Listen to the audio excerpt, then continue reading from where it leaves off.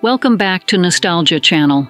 Today in this poignant video, we're here to provide you with the most recent updates on the passing of several noteworthy individuals. As a reliable news source, we stand dedicated to paying tribute to and cherishing the memories of those who have left a lasting impact on our lives and the world. If the tales of these exceptional individuals strike a chord with you, we kindly ask for your support by showing your appreciation through liking this video.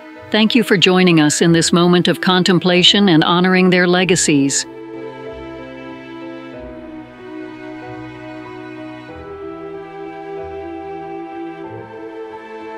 Richard Foronjy, a character actor known for his vivid portrayals that left an indelible mark on film and television, passed away at 86 on May 21st.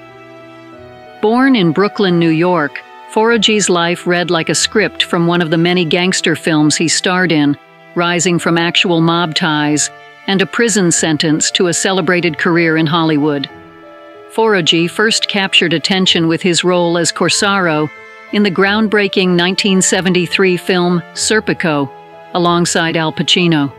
He carved a niche for himself by portraying gritty, nuanced characters, seamlessly transitioning from small roles to more significant, memorable performances. His portrayal of Arnold Pletcher in Repo showcased his ability to deliver lines with a compelling mix of intensity and dark humor, earning him a special place in the hearts of film aficionados. Perhaps most notably, Foronjy appeared in the 1988 action comedy Midnight Run as the mobster Tony Darvo, acting alongside Robert De Niro. His role in the 1993 crime drama Carlito's Way, again with Pacino, further cemented his reputation as a formidable talent in portraying complex criminal characters. His filmography also includes appearances in classics such as Once Upon a Time in America and Ghostbusters 2, and his television credits span popular series like Who's the Boss?, The Jeffersons, and Hill Street Blues. Beyond his acting career, Foronjy shared his extraordinary life journey in his 2020 memoir, From the Mob to the Movies: How I Escaped the Mafia and Landed in Hollywood. His book provided a raw, authentic glimpse into his transformation from a life of crime to one of cinematic acclaim, offering inspiration and a testament to the power of change and redemption. Richard Foronjy's legacy is characterized not only by the depth and authenticity he brought to his roles, but also by his remarkable personal transformation. His story is a compelling reminder of the human capacity for change and the redemptive power of art. Tributes to Richard Foronjy.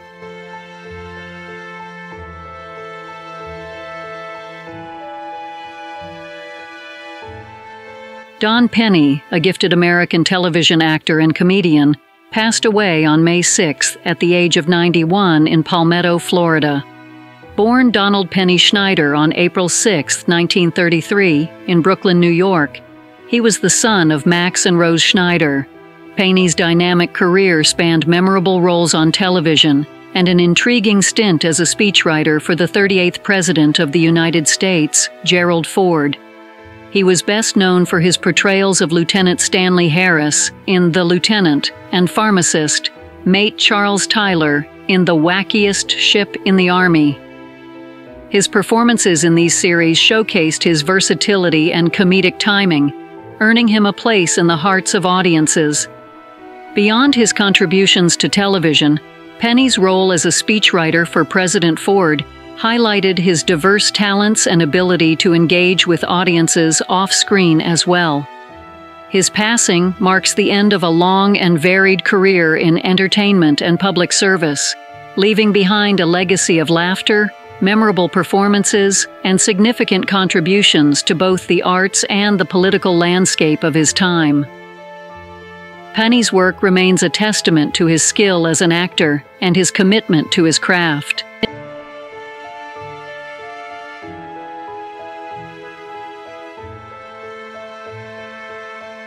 Fred Roos, the Oscar-winning producer of The Godfather Part II and a seminal figure in the film industry, passed away at the age of 89 on May 18th, just 4 days shy of his 90th birthday. Roos was not only a pivotal collaborator of Francis Ford Coppola and Sofia Coppola, but also a visionary force who shaped some of the most iconic films in Hollywood history. Born and raised in Santa Monica, California, Roos began his career in television as a casting director in the late 1960s, quickly making a name for himself with his remarkable knack for discovering new talent. His transition into film casting led to seminal works like Monte Hellman's Flight to Fury and Two Lane Blacktop. However, it was his collaboration with George Lucas on American Graffiti that underscored his talent-spotting prowess, famously casting then-unknown actor Harrison Ford, setting the stage for Ford's future as Han Solo in Star Wars. Roos's association with Francis Ford Coppola marked a significant epoch in cinema, beginning with the casting for The Godfather. His role as a producer on The Godfather Part 2 not only earned him an Academy Award, but also firmly established his reputation for managing ambitious cinematic undertakings. His work on Apocalypse Now was a testament to his resilience and dedication, navigating through a chaotic production that included natural disasters, health crises among the cast, and intense on-set dynamics.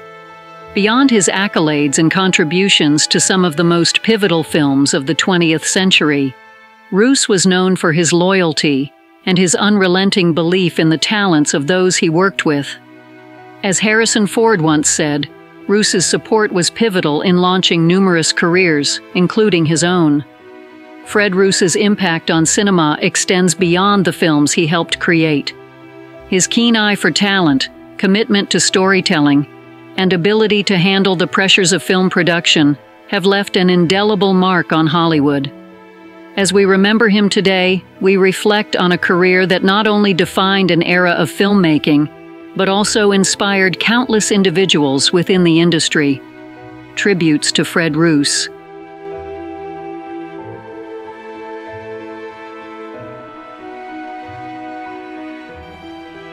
Jan A.P. Kaczmarek, the esteemed Polish composer whose evocative scores graced over 70 feature films and documentaries, passed away on May 21st at the age of 71. Born in 1953 in Konin, Poland, Kaczmarek's rich legacy is marked by his profound contributions to the world of film music, most notably his Oscar-winning score for Finding Neverland. Kaczmarek's journey into music was deeply rooted in his Polish heritage. Educated at Adam Mickiewicz University in Poznań, where he initially studied law, his passion for music eventually led him to work with the avant-garde theater laboratory under Jerzy Grotowski. He founded the orchestra of the Eighth Day, and by 1989, Kaczmarek had moved to Los Angeles, where his career in film scoring would flourish. His talent for capturing the nuanced emotional landscapes of films like Hachi, A Dog's Tale, Unfaithful, and The Visitor earned him widespread acclaim. Kaczmarek's work on Finding Neverland not only earned him an Academy Award, but also accolades from the National Board of Review and nominations for a Golden Globe and a BAFTA. Beyond his film work, Kaczmarek was deeply committed to commemorating and celebrating Polish history and culture through music. He composed significant works such as Cantata for Freedom and Oratorio 1956, which were performed at major national events in Poland.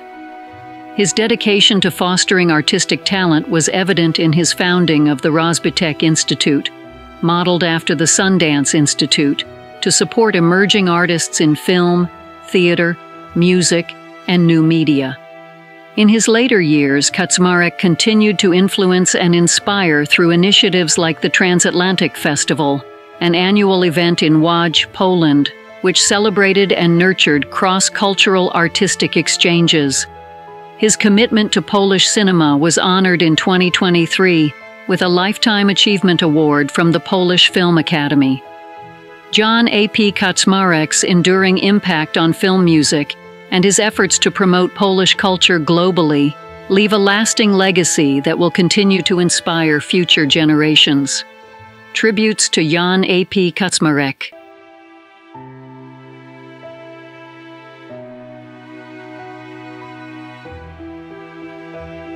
Bad Bones, a dynamic force in the professional wrestling world, passed away on May 20th at the young age of 40. Known for his intense style and formidable presence in the ring, Bad Bones carved out a distinguished career that resonated with fans across the globe.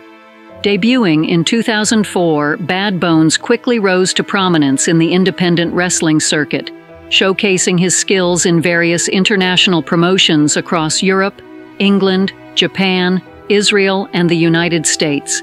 His powerful performances and undeniable charisma led him to capture prestigious titles such as the WXW Unified World Heavyweight Championship and the European Heavyweight Championship, etching his name in the annals of wrestling history.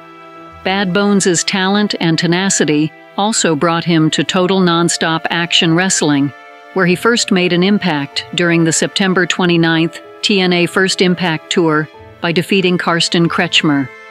His prowess earned him a victory in the January 2011 TNA Gut Check in London, a testament to his skill and determination. Returning to TNA in 2014 and again in 2017, Bad Bones continued to compete against top-tier opponents, including notable matches against Samoa Joe and Josh Barnett, further solidifying his reputation as a formidable competitor in the wrestling community. Beyond the titles and matches, Bad Bones was celebrated for his ability to engage and electrify audiences, making every match memorable with his fierce competitiveness and spirited persona. His contributions to wrestling were not just limited to his achievements in the ring, but also extended to his role as an inspiring figure for upcoming wrestlers. The wrestling community mourns the loss of Bad Bones, a wrestler who not only entertained, but also inspired with his dedication and passion for the sport. His legacy will live on through the moments he created in the ring and the impact he had on fans and fellow wrestlers alike. Tributes to Bad Bones.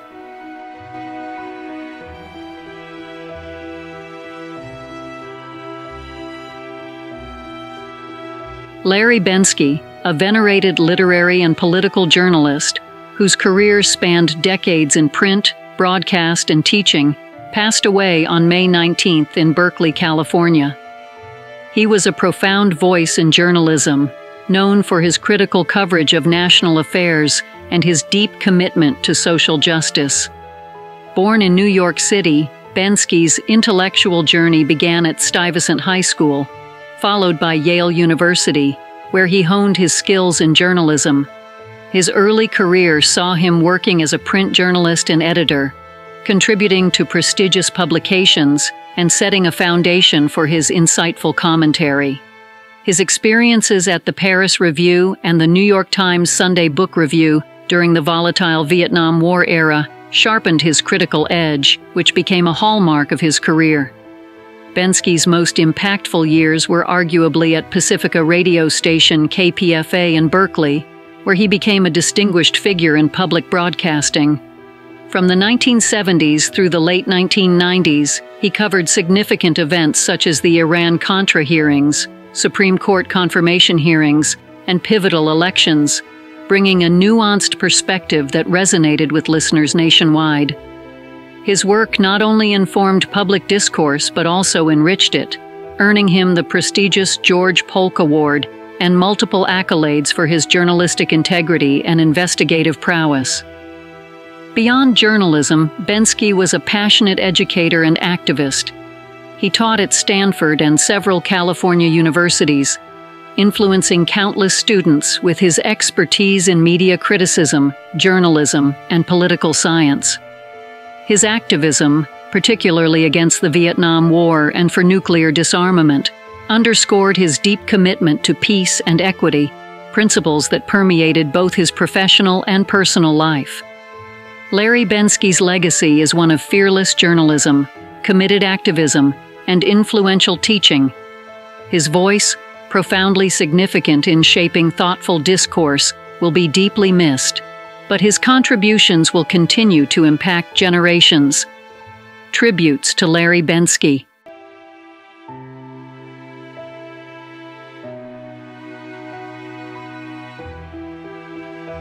Sam Butcher, the American artist and creator of the beloved Precious Moments brand, passed away at the age of 85 on May 10th. His art, infused with heartfelt Christian themes, touched the lives of millions around the world, bringing a sense of peace and serenity through its distinct teardrop-eyed characters. Born on January 1, 1939, in Jackson, Michigan, Butcher was the third of 5 children in a family that soon moved to Redding, California.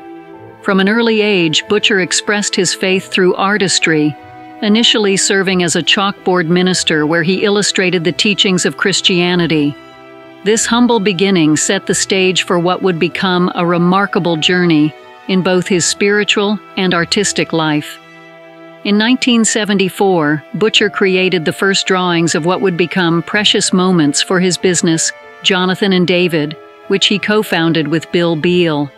These illustrations, originally intended for greeting cards, soon expanded into a widely celebrated collection of porcelain figurines, vinyl dolls, and other memorabilia.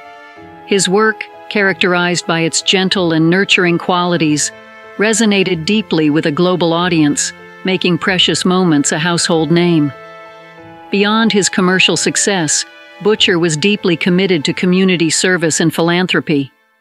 In 1989, he founded the Precious Moments Chapel in Carthage, Missouri, a sanctuary personally designed to offer comfort and inspiration to visitors.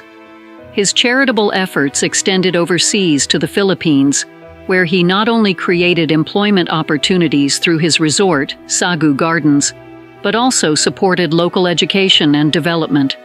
Butcher's later years were marked by personal challenges, including the tragic death of his son Philip and his own health issues. Despite these adversities, his faith and dedication to spreading joy through his art never wavered. Sam Butcher's legacy is one of compassion, faith, and the enduring power of art to convey universal messages of love and hope. His creations will continue to inspire and comfort future generations, embodying his vision of a kinder, more empathetic world. Tributes to Sam Butcher.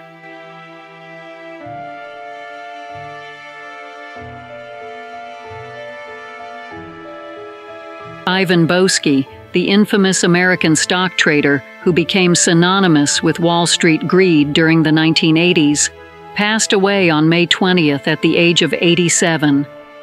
Born into a Jewish family in Detroit, Michigan, Boesky rose from modest beginnings to become one of the most talked-about figures in financial circles. Boesky's journey into the financial world began after graduating from Detroit College of Law in 1965.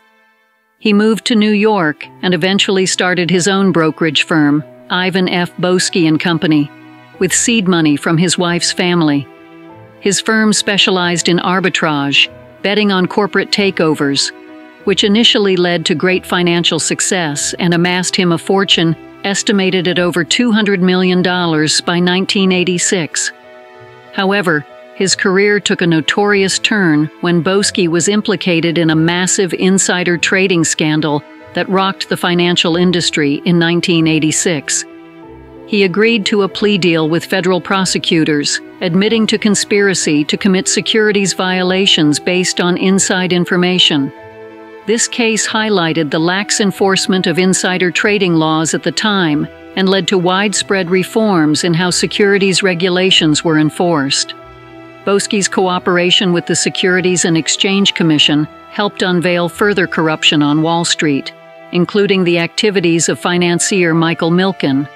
His testimony was pivotal in expanding the scope of investigations into illegal stock market manipulations during that era. Despite his cooperation, Boesky was fined $100 million and served 2 years in prison, a sentence that marked the end of his career in finance and left his reputation irreversibly damaged. After prison, Boesky attempted to reconnect with his roots and even engaged in philanthropic efforts. Though he remained a controversial figure, his life story serves as a complex portrait of a man who reached the pinnacle of financial success but ultimately fell from grace in a spectacular fashion. Boesky leaves behind a legacy that is a cautionary tale about the perils of unchecked ambition and the importance of integrity in the financial world. Tributes to Ivan Boesky.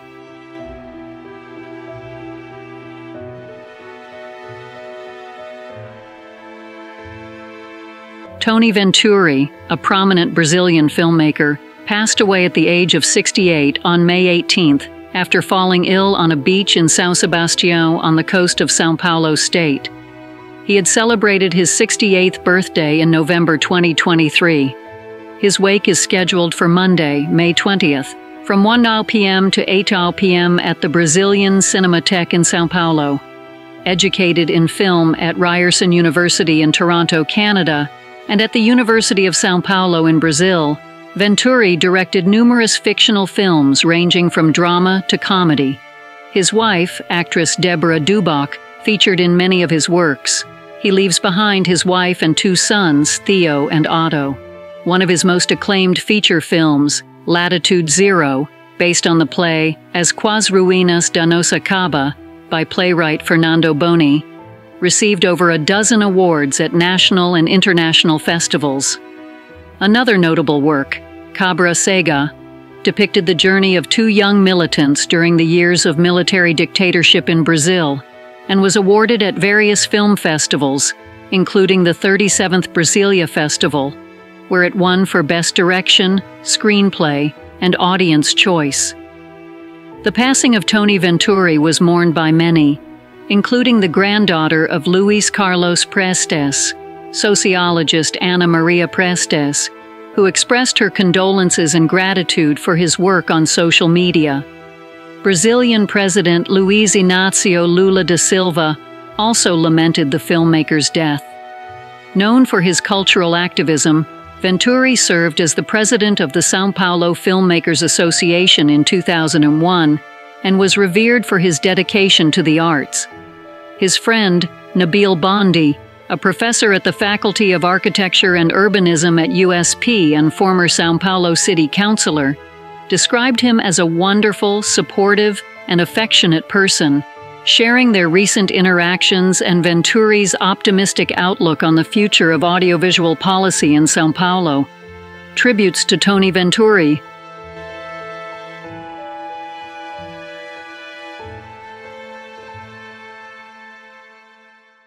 June Mendoza, a luminary Australian portrait painter renowned for her masterful depictions of some of the most notable figures of our time, passed away at the age of 99 on May 15th following a stroke. Born in Melbourne on June 12, 1924, into a family deeply rooted in the performing arts, Mendoza discovered her passion for art at a young age while touring with her musician parents. Mendoza's extraordinary talent in portraiture was recognized worldwide, leading her to receive commissions to paint dignitaries including Queen Elizabeth II, Princess Diana, and prominent political figures like Margaret Thatcher and John Major. Her portraits extended beyond royalty and politicians to include sports personalities, military officers, and celebrities, capturing not just their likeness, but the very essence of their personalities. Her works are proudly displayed in prestigious collections across the globe, from the National Portrait Gallery in London to the hallowed halls of Trinity College, Oxford, and the Palace of Westminster. Mendoza's ability to weave personality and prestige into her paintings earned her a respected place among the elites of portrait painting. In addition to her painting career, Mendoza's life was rich with experiences and recognition. Her appearance on the BBC radio program Desert Island Discs in 1979 and her portrait of the show's presenter, Roy Plumley, in 1985, are memorable highlights that endeared her to the British public. June Mendoza's legacy transcends her art. It lies in her ability to immortalize the spirits of those she portrayed, offering future generations a window into the souls of some of the past century's most influential figures. Her death marks the end of an era in portrait painting, but her masterpieces will continue to inspire and awe all who view them. Tributes to June Mendoza.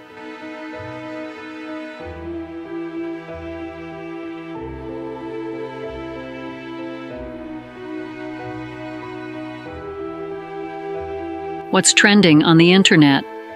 News 1. Elvis Presley's beloved Graceland mansion, a shrine to the legendary king of rock and roll, is poised to hit the auction block amid foreclosure proceedings, throwing his granddaughter Riley Keough into a fraught legal battle. The iconic property in Memphis, Tennessee, scheduled for auction on May 23rd, has become the center of a contentious dispute after Riley K. labeled the upcoming sale fraudulent. This dramatic turn of events follows a 2018 deed of trust, wherein Riley's late mother, Lisa Marie Presley, allegedly secured a $3.8 million loan using Graceland as collateral. The lender, Missouri-based Nasani Investments, a private lending firm, claims that Lisa Marie defaulted on the loan.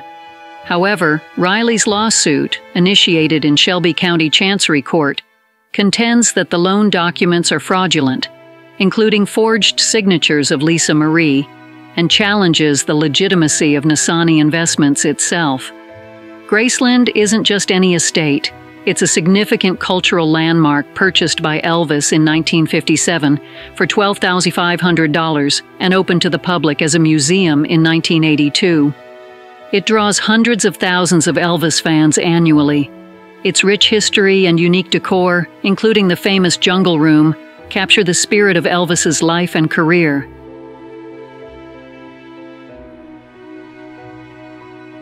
News 2. Tragedy struck aboard a Singapore Airlines flight from London to Singapore when severe turbulence led to the death of one individual and injuries to several others.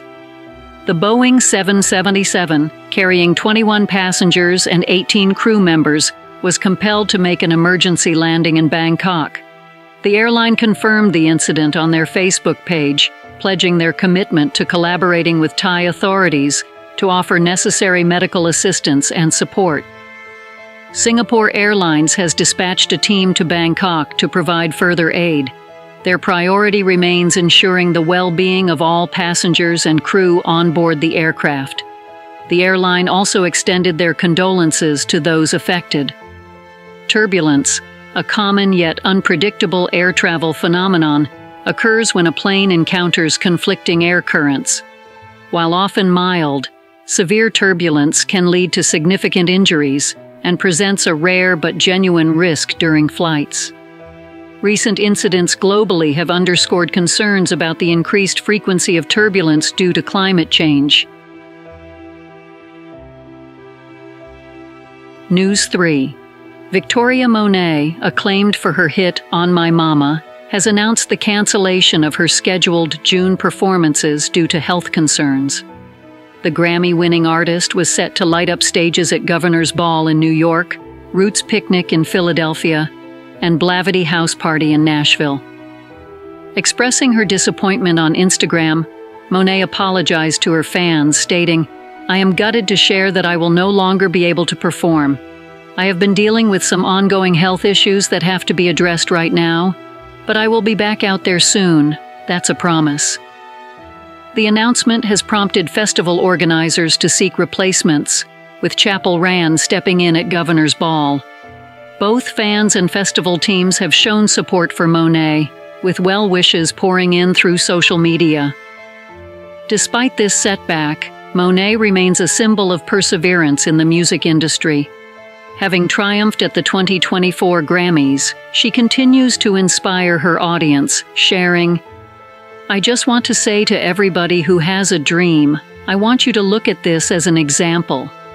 My roots have been growing underneath ground unseen for so long, and I feel like today I'm sprouting."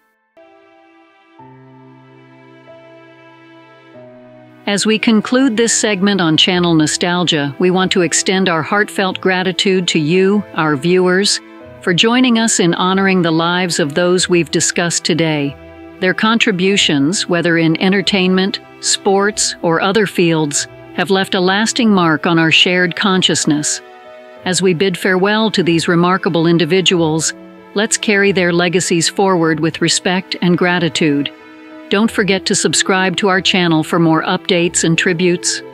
Once again, thank you for your unwavering support in commemorating these extraordinary lives.